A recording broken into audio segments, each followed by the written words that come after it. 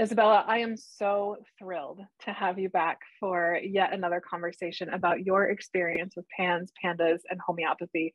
Your insight is always so valuable, both as somebody who's experienced it and somebody who's come out on the other end. Because, when you and I met, you were definitely in a tough spot, and you have accomplished so much in the brief amount of time that we've known each other.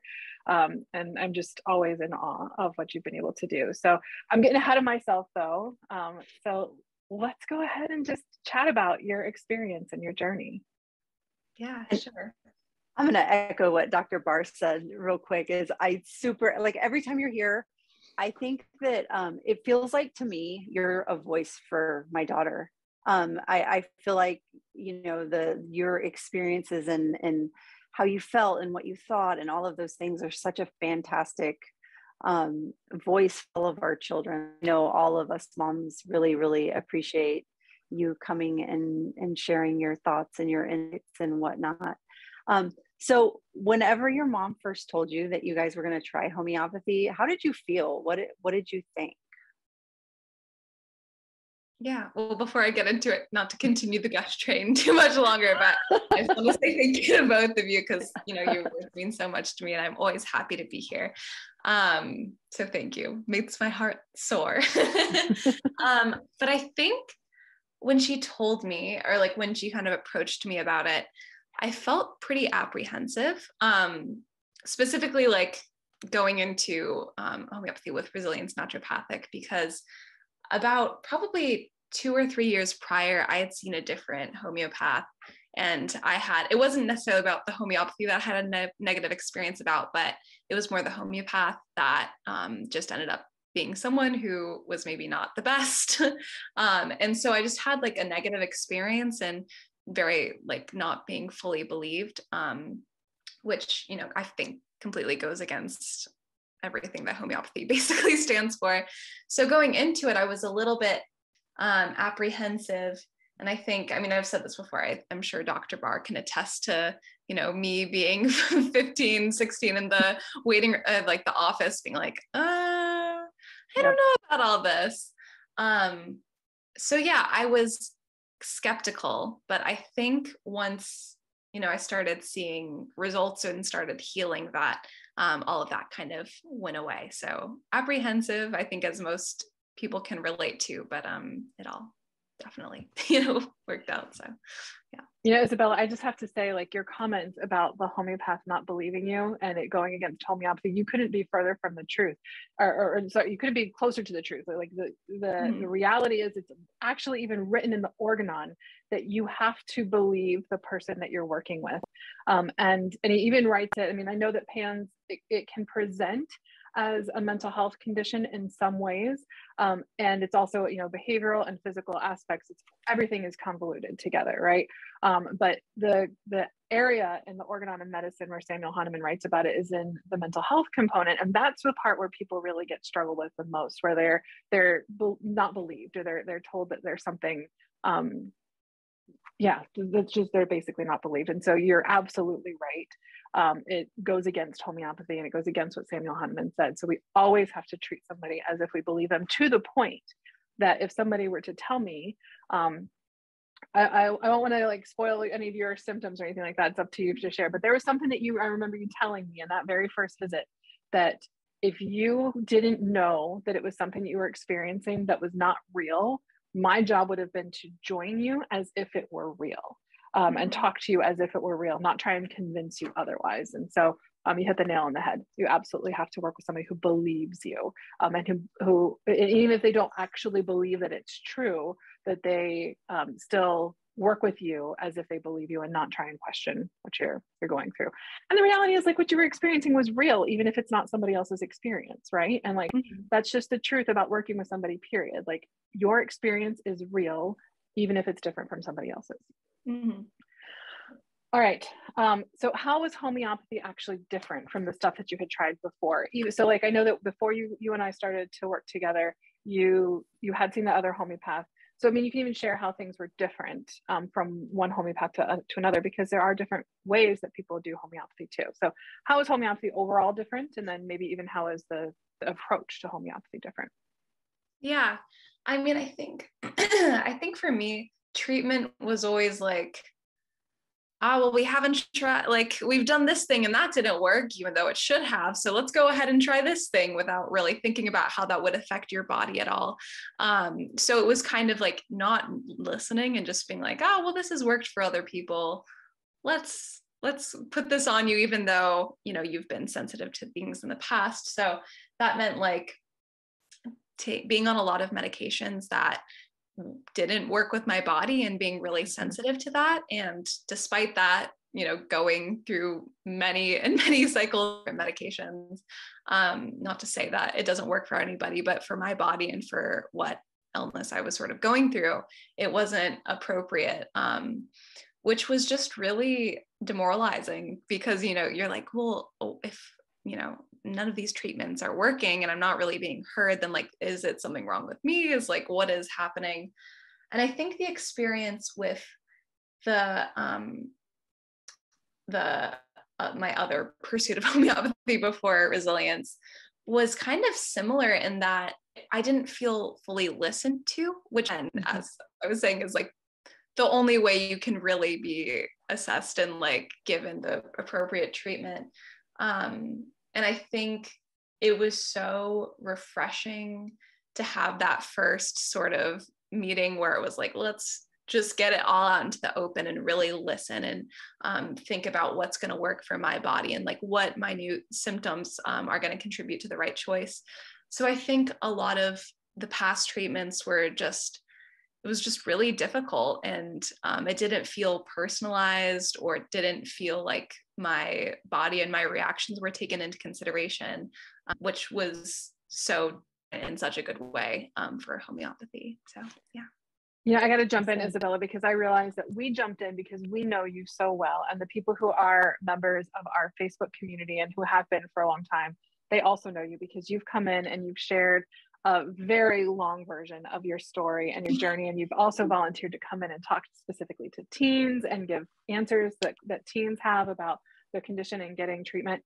But I realize that there's probably some people, especially who are not part of our Facebook community, who don't know you, that we just sort of gave them like, we missed the part of the biggest, like the heart of things. So if you don't mind, let's backtrack a little bit before Jody and I keep peppering you with questions, and share what you're willing to share with the world about your journey up until we met, and your experience with Pans or Pandas.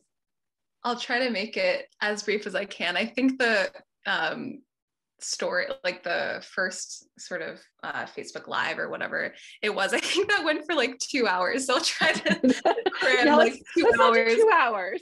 Into like maybe 5 or less minutes. Yeah, quick notes version. Basically in 2012, I had my first sort of what we called an episode. I had first sort of a strange, like just a strange episode of like sort of almost like schizophrenic symptoms and just really, really high anxiety. And we hadn't really taken that into the equation until later. But then the first sort of real event that kind of changed things is I had like a grand mal seizure basically in Greece, and that was intense.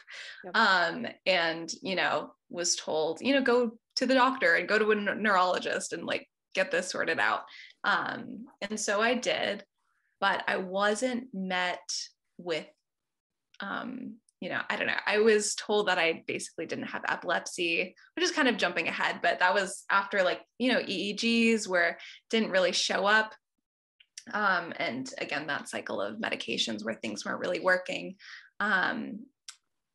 Yeah, I was basically told that it wasn't epilepsy or anything based in health, that I was just hormonal. And because I was having these more mental health symptoms, because as I was going on, I was having basically any sort of symptom that you could think of. My mom, sorry, can I like let my dog get, I don't know if of you can course hear it. Of course. All right, I don't know if we'll be able to cut this, but never a dull moment. Well, you know, as we're recording this, we're in the middle of a pandemic still. Well, maybe hopefully we're not in the middle. Hopefully we're nearing the end, because things nearing the end. But you know, like we've all adapted that we are in pandemic times, and so yeah. We always have pets and kids and all those things that we have to navigate. All real life. It's the Zoom thing. Well, and if anybody's going to relate to it, it's going to be a Pans or Pandas parent, because I don't know if you guys remember this, but when the pandemic started, there was like, okay, now the world actually understands what it's like to be a Pans and Pandas family. So even after the pandemic, people who really need to hear this the most are still going to relate to exactly, having anything going on. So real life. All right. So you were left off with telling us about your experience with the grand mal seizure and going to see neurologists and everything, and how scary that was when you were 12. Yeah. So as over like maybe 1 or 2 years, that's sort of when mental health sort of symptoms sort of appeared. So kind of used this imagery or metaphor, is that it was like there was a spinning wheel of symptoms, and that someone was just throwing random darts at it, and every day it was like a new symptom. So I struggled a lot with body dysmorphia and disordered eating, then like just a lot of depression, anxiety, paranoia. Basically, if you sort of gave me one of those intake forms, I was like checking off everything, which understandably I was met with a lot of like, well, this isn't possible. There's like no way that you are having all of these symptoms.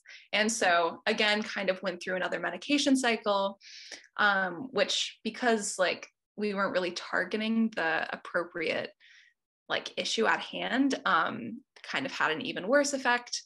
And things kind of continued to snowball. I would get a lot of weakness. I was having seizures almost every other day, super light sensitive. There were times where I would be so weak, I'd be in a wheelchair, or kind of have a semi sort of paralysis. And again, met with like a lot of not great responses from doctors.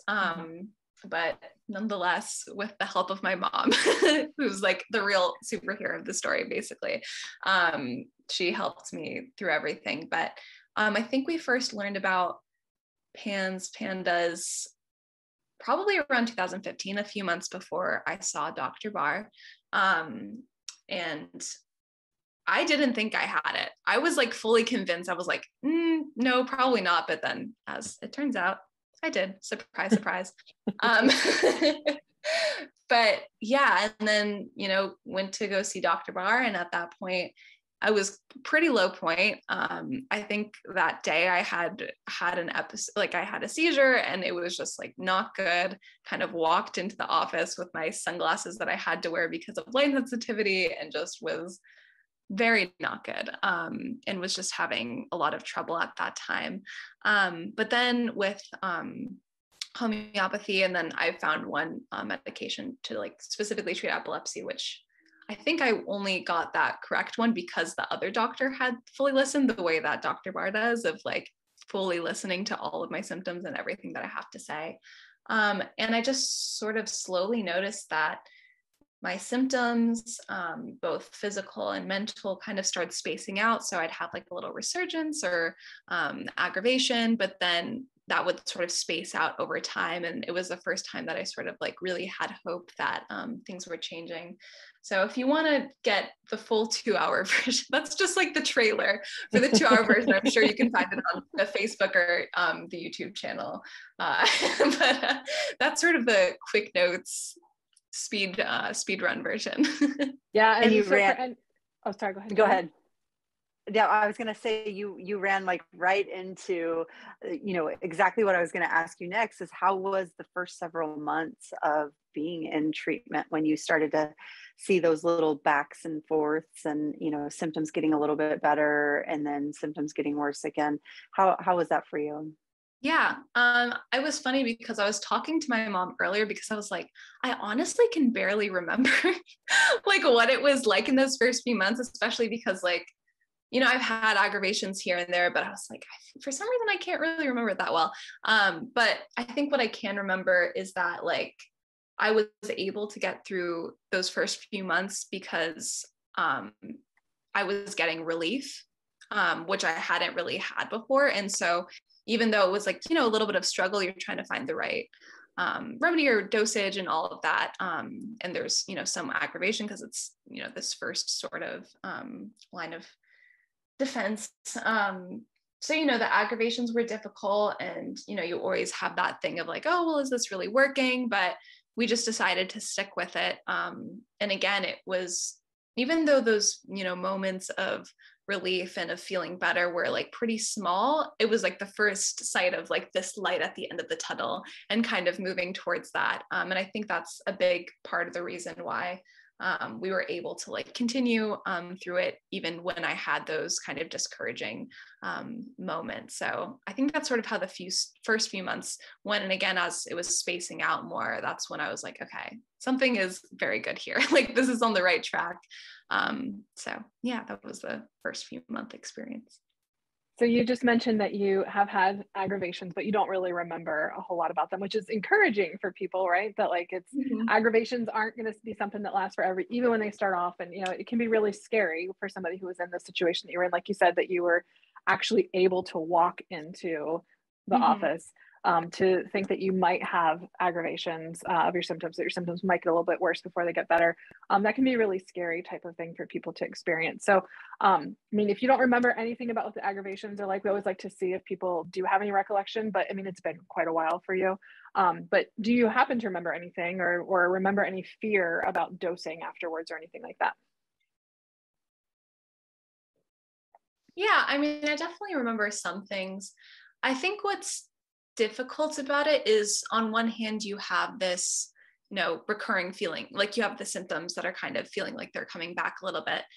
And, that's part of it. But there's also this feeling of almost PTSD where, you're kind of traumatized at that point because you've gone through so much. So, it's really difficult seeing these symptoms again, even though at a certain point, okay, well, this is just a little blip and we'll get past it. It can feel really frustrating and really scary to have those come back, because there's always that little fear of, well, what if it just stays like this? And so I think that's a really difficult part. I think a lot of the aggravations mainly happened with sort of the like mental symptoms. So, I've had more intense bouts of like fear or like anxiety are two sort of big things that I think flared up when I have had aggravations in the past. I was sort of thinking about this earlier of like, there's that saying of like, what comes up must go down, but also what goes down must come up for me with the aggravations, because, after a little bit, you're like, okay, I moved past it. And that what makes the aggravations easier to deal with. And something that I've seen for a lot of people is those first few times you're like, I don't know what's happening. And you're thrown into panic mode and this fight or flight moment. But I think it got easier the smaller that aggravations got and the more that I had to deal with, or like, I was equipped to deal with it, and they got like, less and less. And I feel like now, if I have an aggravation, which I haven't really too much for a while, we're like kind of on it, and we know if there's like a dosage change or if it's just one of those things where I just ride through it and I know it's just the first few days of trying something new. So yeah. Great. Isabella, when was the first time you remember or you realized that homeopathy was starting to help your symptoms and you were like, oh, you had that moment? Yeah. I mean, I think there were a few. I think for me, what was really telling was the spacing in between seizures and, I don't know, there are even times where I sort of look back and in the moment, it didn't feel like much has changed, but, I would be able to go through a day normally. And then I would look back the day after and be like, wait, I was able to do this thing. Like that hasn't happened in a really long time. So a lot of those moments came through like reflection. And I think, just not being as light sensitive, not having to wear, my glasses or contacts every day. I had these like big chunky sunglasses and these, colored contacts. But I think going through one of those days or going a couple days without having symptoms and not, feeling like the world was ending and I could get through the day and still feel fine afterwards, were the first sort of times where I was like, okay, something is different here and it feels like it's maybe here to stay, which was a very exciting feeling. But yeah. I remember so clearly the first time that I knew for sure that you were doing better. And it was that time that you walked into my office and I freaked out and said, oh my gosh, you have eyes. Yeah. And you and your mom looked at me like I was crazy because you had already been going without your sunglasses for a couple of weeks before I had seen you. And, you know, we weren't in touch or anything because you were doing well. And so for you, it was like, wait, what are you talking about, you crazy person? I was like, I have never seen your eyes. You have beautiful eyes. And that's when I was like, okay, we have made some significant progress. Like I was just having to rely on what you shared with me in visits, but that was the first time that I was like, yep, we've made some big strides here. So you've definitely had ups and downs, as you've talked about. What was it like when you started to feel better and then you'd have like some regressions? You know, were there any big regressions that stand out to you? And what was it like both going into them and coming out of it? Yeah, I mean, I think for me, because sometimes I like sort of see regression and aggravation as the same thing. So I was just thinking about it. I think I had honestly like a little bit of a regression recently, and that was the first time I had it. But like, I don't know, maybe it was more of an aggravation, but I was just sort of having a lot of paranoia and fear and anxiety, and mostly because I'm just college senior, big stress. And so I was kind of thrown into this place of like stress about it because I was like, oh, what's happening? And, you know, it lasted a little bit, but then I'm now, you know, much better and haven't even like thought about it. And I can go do stuff and not be completely afraid. And I think what, again, like helped me get through it was thinking, okay, this has like happened before. And it won't last that long, even though it feels like it's lasting for a little bit. We're going to get on the right path because it's happened before, of just needing to change a little bit. So yeah, I think that was the sort of main ones. I mean, again, it's like hard to remember, which is like a good thing. I mean, obviously you don't want to like block out, but it's nice to be like, I don't remember the bad parts anymore. It's kind of nice to think like, it's been normal for so long that it's, you know, looking back is kind of difficult, but yeah. And like, even you're like regression, or, you know, you're, as you said, you're maybe regression, maybe aggravation, or maybe just being a college senior with a lot of stress on your plate, that could be 100% normal for your current situation, regardless of your previous diagnoses. That even those times when you feel like maybe you're regressing, it is significantly less than before. You know, you're like, okay, I'm anxious, I'm having a little bit of a harder time sleeping, not, you know, having, as you said, when you first started, schizophrenia like symptoms, or you know, the eating restriction, all of the different things that were significantly more dangerous to your health and well-being. Not to diminish what you experience at any given point in time, but it's lovely to see that like your regressions, when they do happen, are significantly less than they were before, and wouldn't even really necessarily fall into the category of like a PANS regression, right? It would be like a, hey, I'm a human and I'm not doing my best right now, and so I need a little bit of support.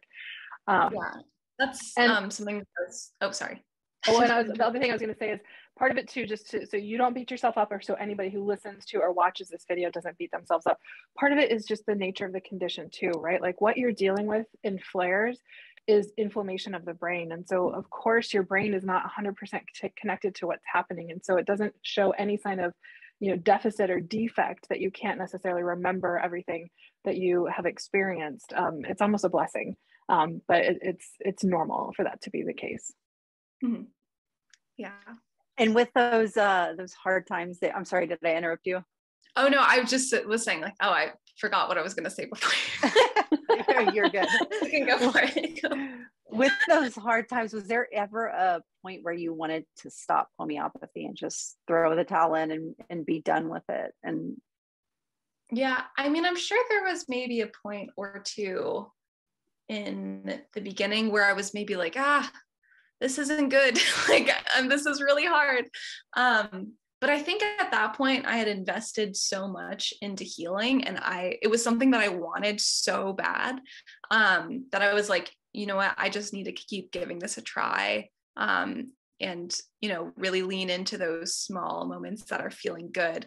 And, you know, that slowly grew bigger, and then the majority of what I was feeling was positive. But yeah, I think it was just trying to stay determined, and also having the support system that I did of like being like, okay, we can manage this and we can deal with it. And then maybe if it's still not working in a while, maybe we'll try something different. But unsurprisingly, it did end up working, and it really helped me. So great. So yeah, I think it was what kept me from kind of throwing in the towel was just really focusing on the future and being like, I really want to be like, okay. And just trying to get through those hard spots and focusing on like what was feeling better. So yeah. So it's fair to say that you're glad that you guys stuck with it. Yes, that is understatement. Yeah. Isabella, what was the hardest part of the healing journey for you? I think honestly, it came before homeopathy. I mean, like a little bit of an overlap.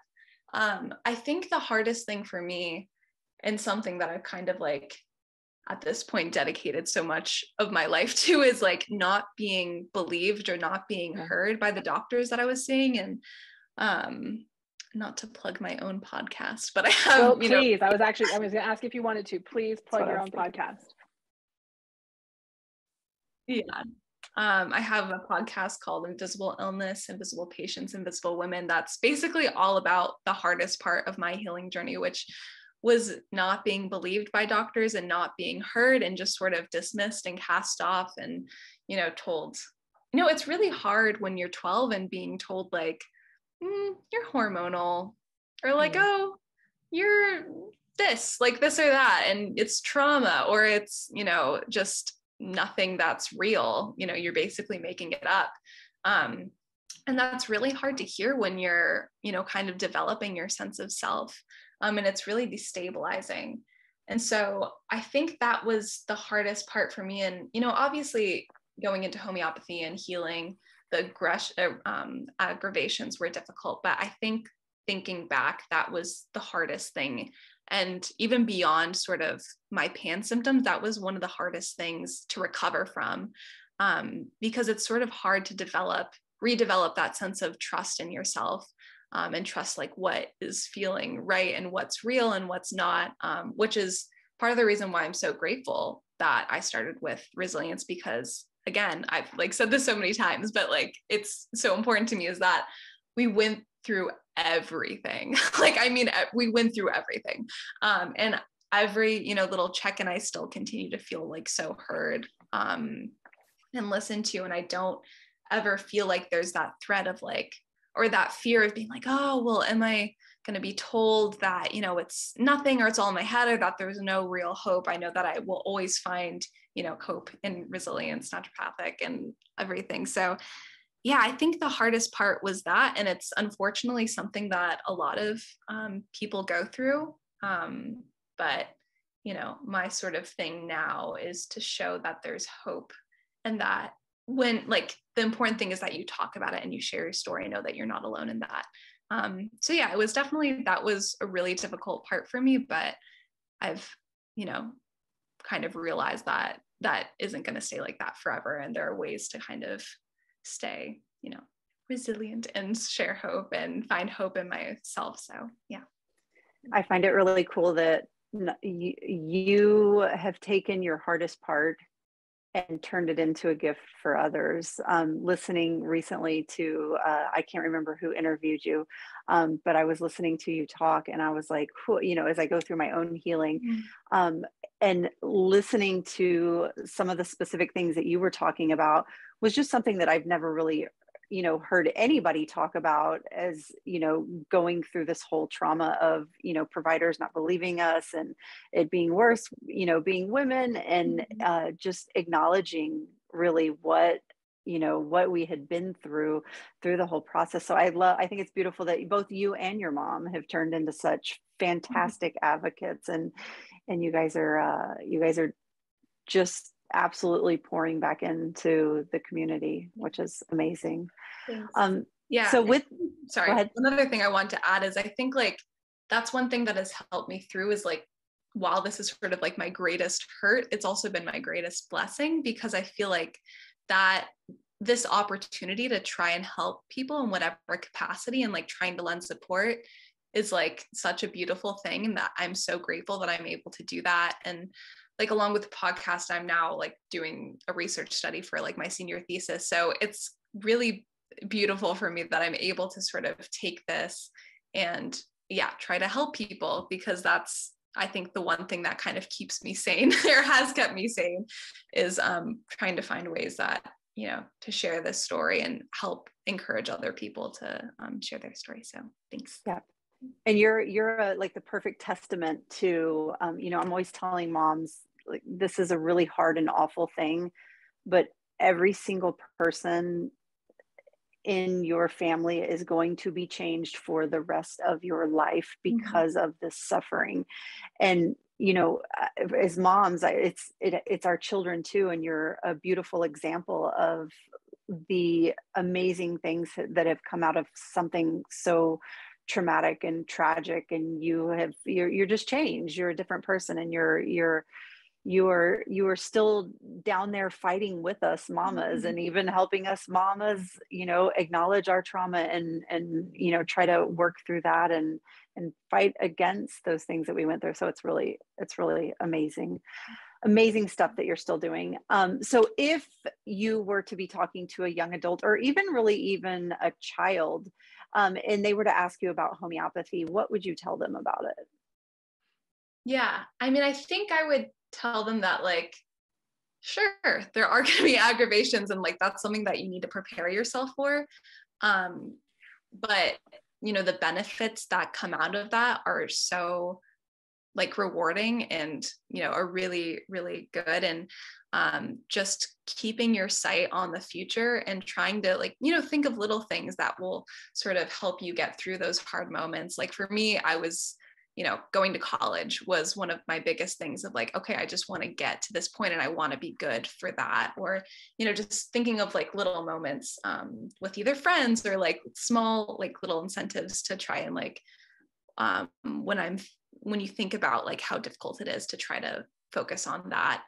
So I think when I would talk to someone, and things that I've said to people in the past as well, is like, acknowledge that it's going to be difficult and it's going to be painful, because just, it's important to acknowledge that there are little blips, but just know that those little like dark and negative moments are going to be like completely overshadowed in the best way by all of the positive healing that is to come. And just really, if you can, just try to see it through. And as I was saying earlier, it can feel really scary to be like, oh, well, what if I'm in this bad place again? But if you can just sort of continue on with it, and I think you'll be surprised. And it's a really cool moment when you don't even think about your symptoms and you're not tracking them down.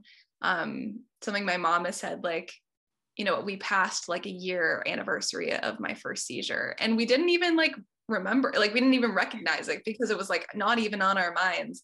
And so I think just like trying to hold sight of that and just know that healing is a possibility are sort of the biggest words of wisdom that I can give through all of this.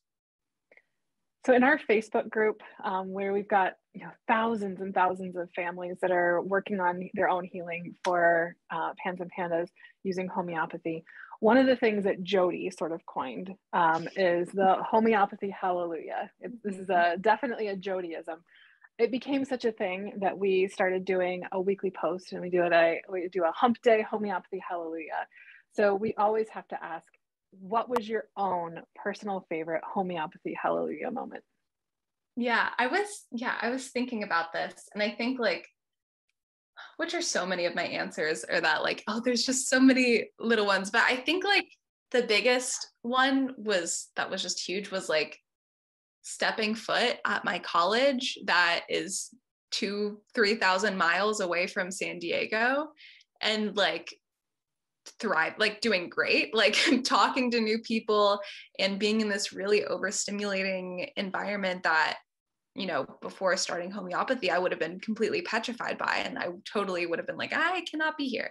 And so, normally like, I feel like the homeopathy hallelujah is, every day there's sort of like, oh, I made it through this or that. But I think that for me in a much bigger sense was like, whoa, like I had wanted that for so long, but there's always that thing where you're like, oh, I don't know if I'm going to get this. But I think through, pursuing homeopathy and like really, staying on top of it, being able to get to a place that I had wanted for so long and I had just been envisioning was really, really special and nice. And, there are difficult moments throughout college, but they're normal people problems. I think that's another one, is like distinguishing like, oh, this is like a normal young adult thing that's weird. It's not actually a PANS thing. And I've like, even in one of our appointments, we we're like, but this is like a normal thing that a normal person, I'm using this in quotations because all people are normal, but this is something that someone without PANS, they're having finals. It's going to be stressful. Like there's going to be these like little moments.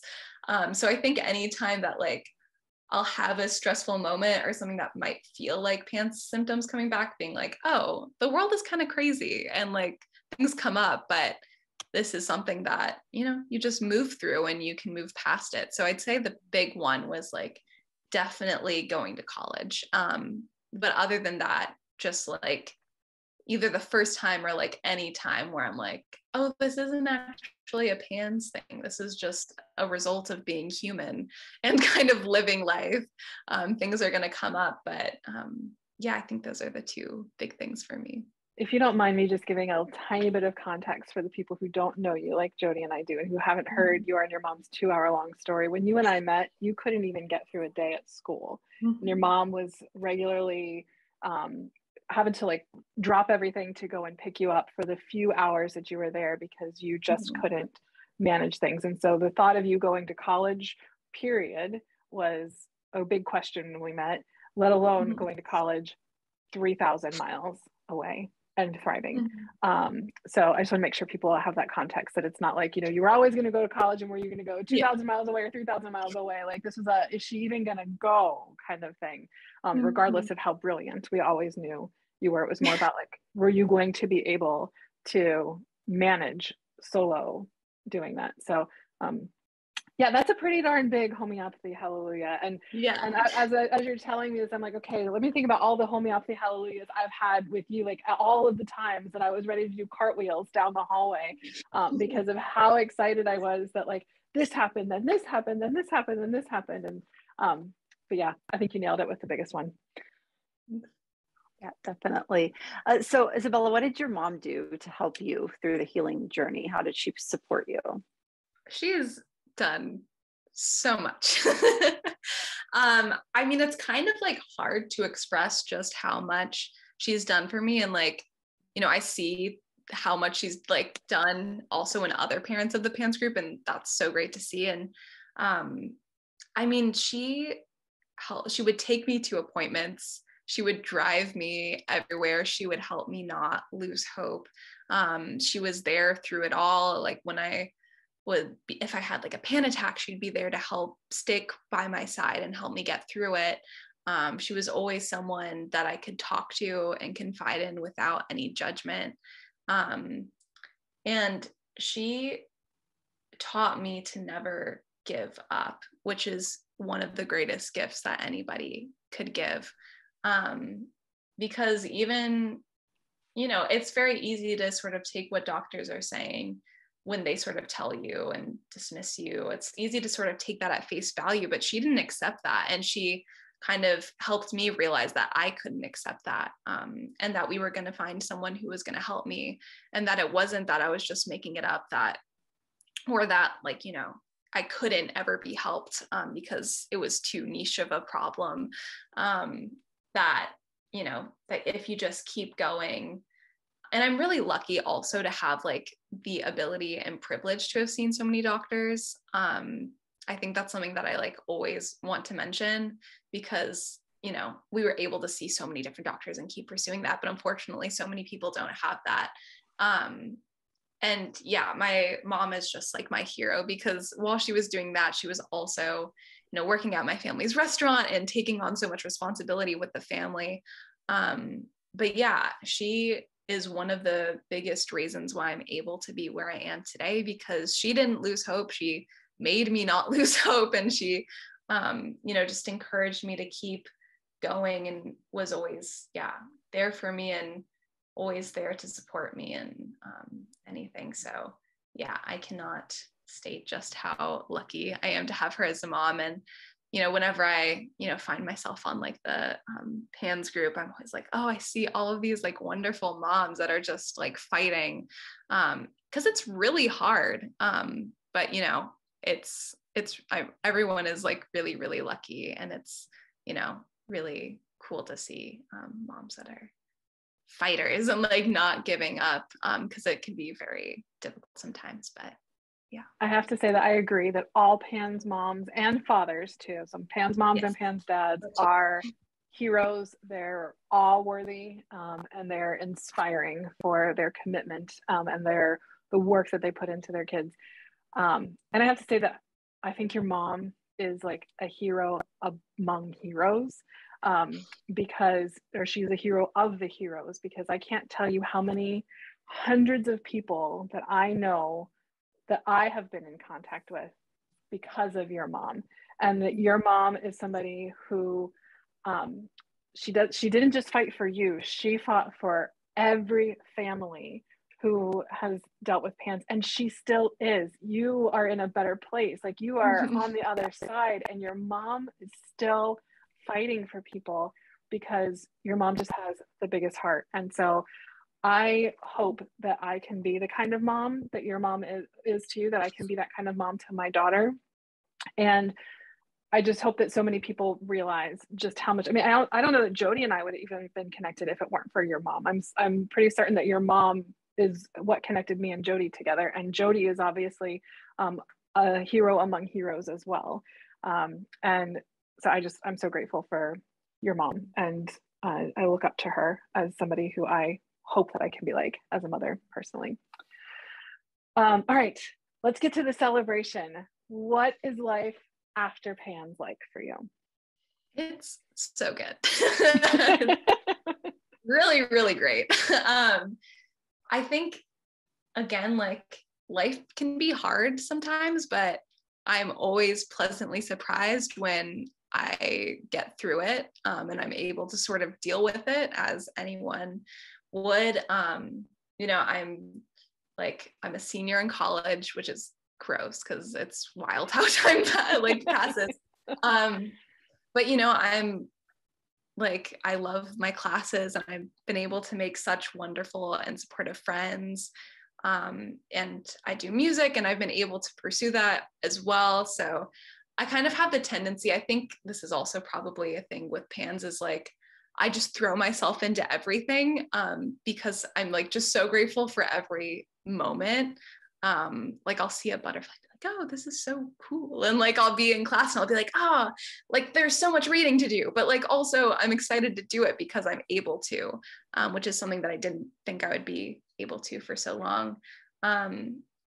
So yeah, it's really, really cool to not think about your symptoms for a long time, and not sort of be reminded of that. And yeah, it's cool to just be a college student and like have hobbies and take on probably a little bit too much at times, but always remembering to, you know, take it easy and stuff. And, you know, PANS has certainly taught me a lot of things, which I'm grateful for. But yeah, again, as I was saying, like, it's just cool to be a human and a student, and like not having this whole other thing to grapple with at the same time.